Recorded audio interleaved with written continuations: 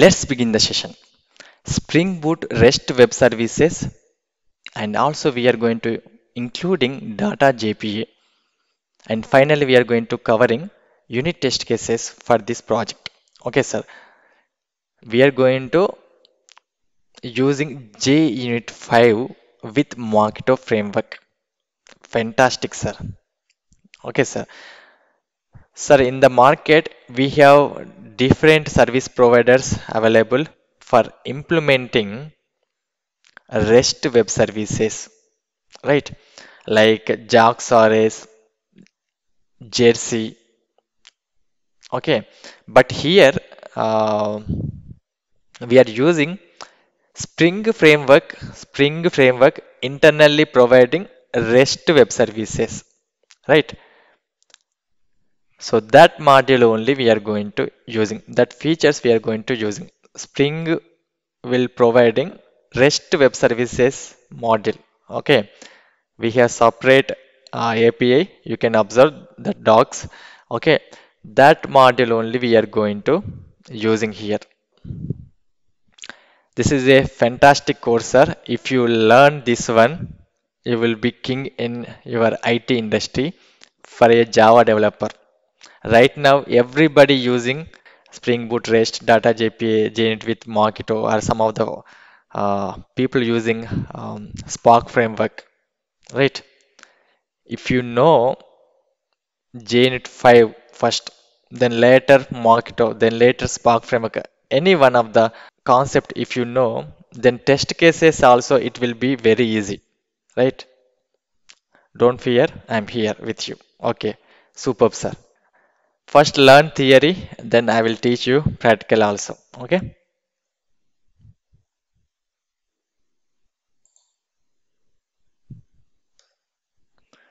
HTTP method. Sir, we have get, post, put, patch, delete. So get is nothing but something you're going to fetching some of the information from the server.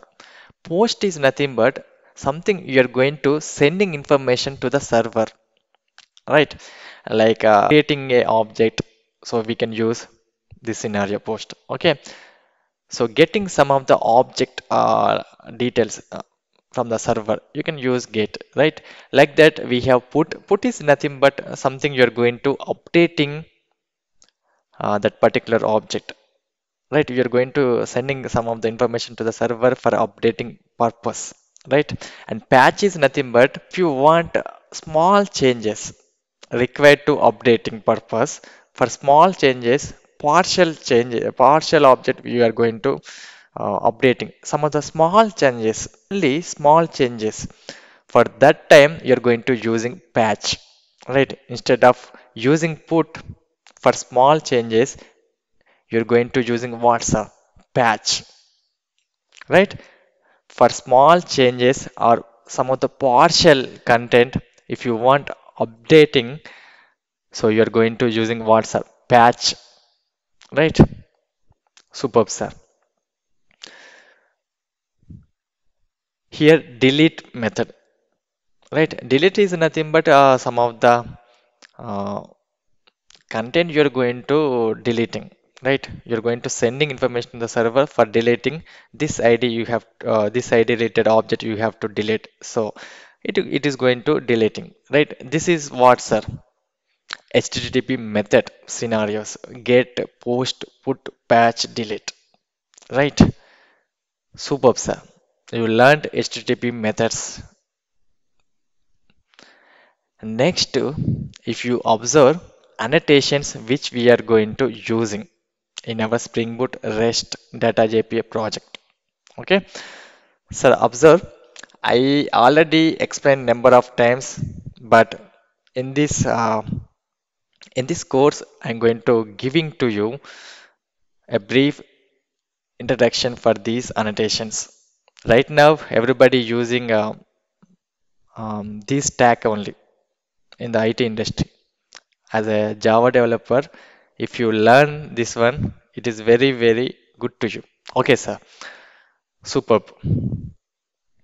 See, here the rate of REST controller. Of course, it is a combination of controller plus at the rate of response body, right? See what is mean by here controller. So, so indicating it as a controller class, right? We can say that is what's a at the rate of controller. But if you annotate it with at the rate of rest controller, look at this scenario, one of the example. See, public class fruit rest controller. If you annotating this annotation on the top of particular controller class, using this at the rate of rest controller, and we can say this scenario, this is a rest controller class and it is a combination of at the rate of controller and at the rate of response body. So what is mean by here at the rate of response body? Here if you observe a method, this method is going to return some of the value should be bound to the web response body, right? Should be bound to the web response body. A method, a method return value should be bound to the web response body. This is nothing but what, sir? At the rate of response body. Okay. Sir, if you annotated with at the rate of rest controller, internally at the rate of controller and at the rate of response body, automatically it will provide. Right? If you annotated with at the rate of rest controller, it will use at the rate of controller and at the rate of response body. At the rate of controller is nothing but it is going to indicating like this is what's the controller class. Hey, this is controller class. Like that, it will be used meaning, right? At the rate of rest controller, it is class level we are going to using. Look at this example. Root rest controller on top of class level only we just annotated at the rate of rest controller. Right? Clear? If anybody in the interview ask, right, what is mean by at the rate of rest controller? You have to explain like this. Take one of the example and you have to explain like this. Then interviewer will be very happy. I asked a number of the persons I asked, but nobody tell clarity about this one. At least you have to explain one line also. Okay, it's good. And if you are taking example, it is very good, right? Don't forget this concept. Okay, sir. Super.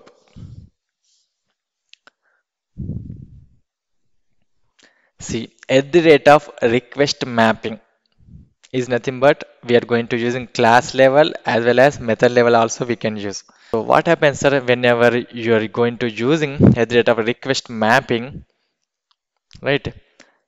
It is used to map request to the controller methods, right? We are going to using REST control, right?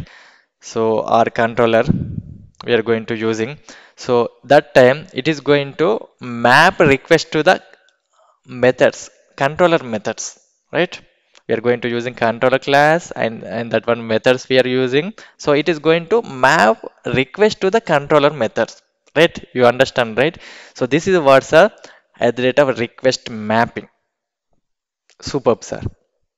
And method level, if you observe method level, so get mapping, post mapping, put mapping, patch mapping, delete mapping, just now we are discussed HTTP methods, right? So those only, if you observe, those only we are just using here.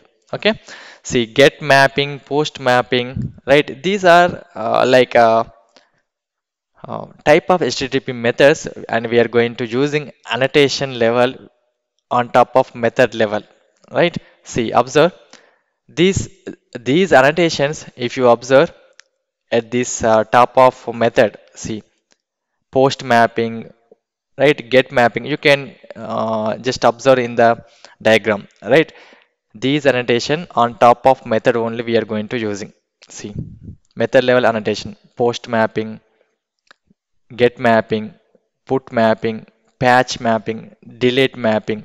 So these are going to we are going to using on top of method level, right?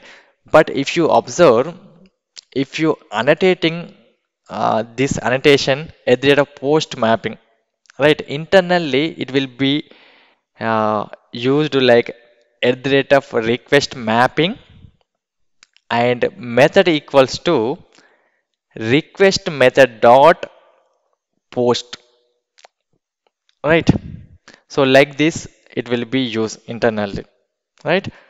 So whenever using uh, get mapping and internally what it will use at the rate of request mapping and method equals to request method dot get, like this it will use, right? This is what's a uh, what's in as a method level using annotations. You can use get or post, put, patch, delete according to your scenario, right? You can use it. Superb, sir. Clear? So right now I'm not explaining practically. First learn these concept theory wise. Then later I will explain practically. Superb, sir. And see, if you observe in this fruit save method, we are using what, sir? Inside this method, we are going to using what, sir? At the rate of request body, right? We are going to passing one of the object here, fruit, right?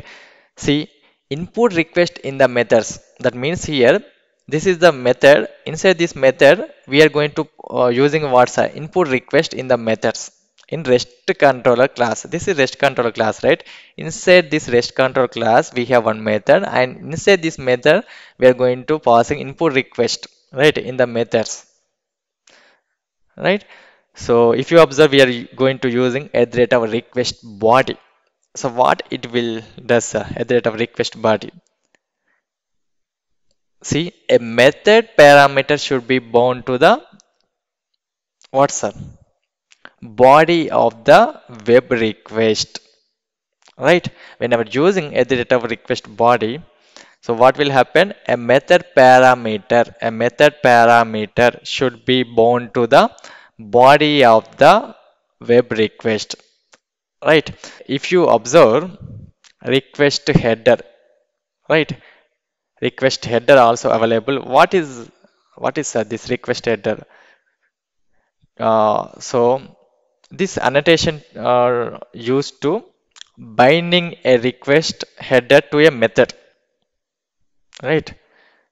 This annotation it will be used for a binding a request header to a method argument in a controller, right? If it is a REST controller class, right? So it is going to binding a request header to a method argument, right? To a method argument here is nothing but in the controller going to use, right? See, that is what's a request header. Generally, in request header content type, we are going to using right headers. So like that, one of the scenario, I will teach you to you practically. Okay, right now, but you can observe these annotation we are going to using where sir input request in the method in REST controller class, right? See, this is the method inside this method input request in the methods in REST controller class. See these annotation you can observe this line. In this situation only we are going to using these annotations. Request header, right? This annotation it is used to a binding request header to a method argument, right? Header to a method argument in a controller. This is what's a request header. Superb, sir. And if you observe request param, right?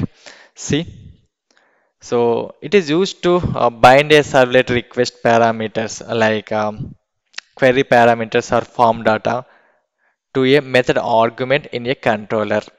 See, this is method, sir. If you observe, this is inside this method argument is nothing but what, sir. These we can find fruit or you can just assume, okay, right?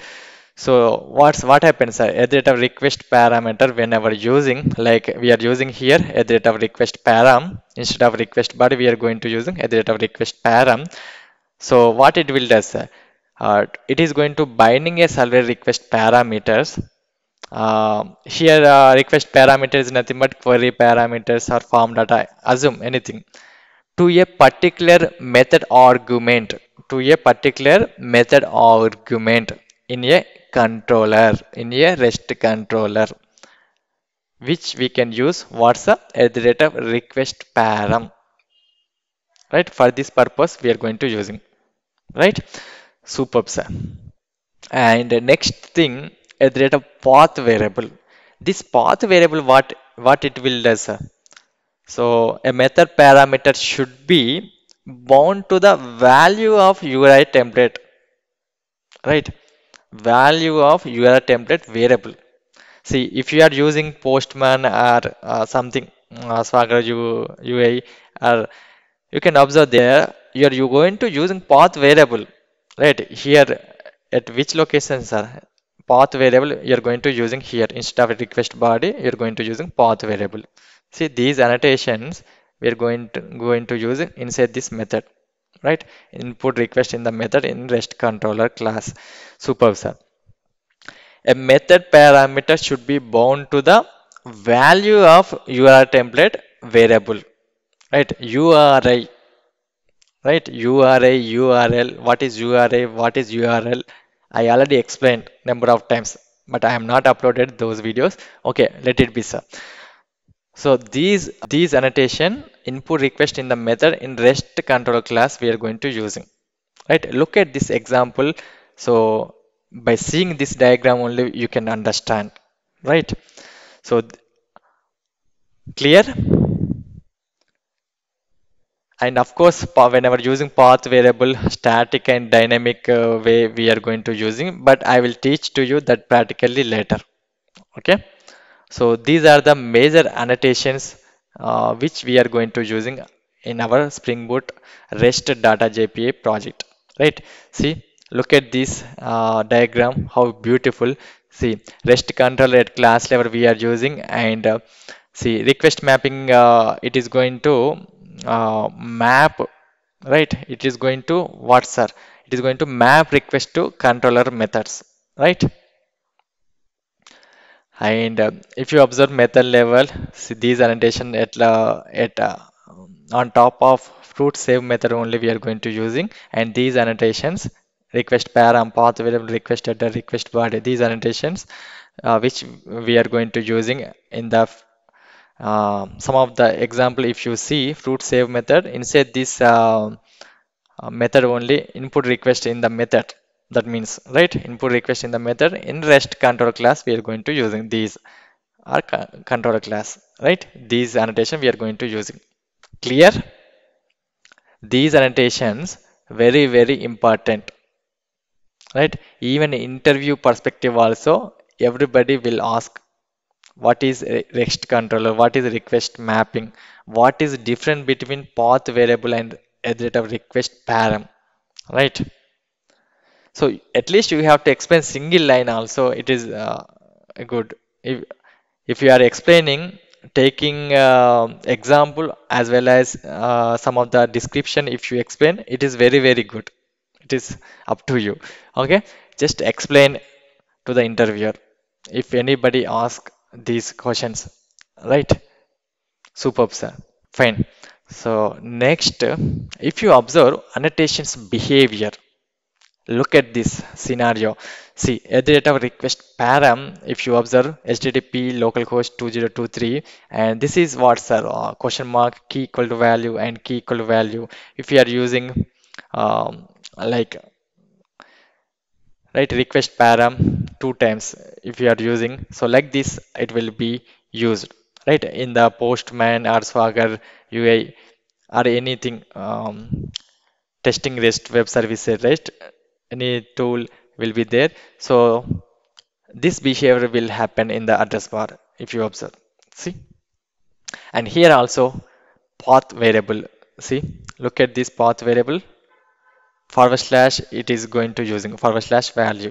Okay, and here at the rate of request header is nothing but key equal to value, key value pairs. See, header parameters like content type, accept, right?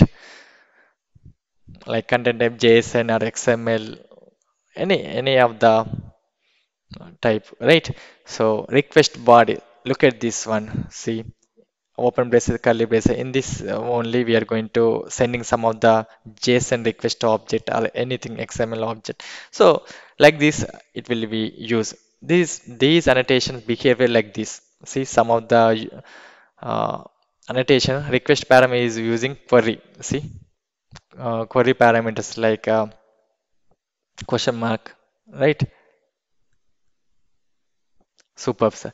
But whenever using path variable forward slash value, it is going to using. And here key equal to value again here after query after question mark key equal to value, it is going to using whenever using a request param, right? Superb, sir. So this is behavior of these annotations, right? Super. The next, if you observe HTTP status, sir, 100. If you're using 100 onwards to 199, it is looks like informational related thing, right? This status, HTTP status, is nothing but information related things. And 200 to 299, right? 200 to 299, it is going to success scenarios related. It will use, right? 300 series is nothing but redirect, right? And 400 series is nothing but client side error, and 500 is nothing but server side error. 500 series, 500, 501, 5, 599. These status related to status server side error. 400 series like 400 to 499 client side error, and 300 to 399 redirect, and 200 to 299 success scenario related series like that. You can assume, right? 100 series is nothing but information related, right? Simple, you can just keep it in your mind. And practically, of course, practically we can see some of the HTTP status, how we can return, right, to the end user whenever using exception handling. Okay, sir, superb. See, this is what's a data JPA. The next we are going to using data JPA. So data JPA is nothing but here it support JPQL as well as native query also. So simple, I explained a number of times this data JPA, but here creating a simple thing, creating interface and using, we are using what's a JPA repository. See, example also I just written.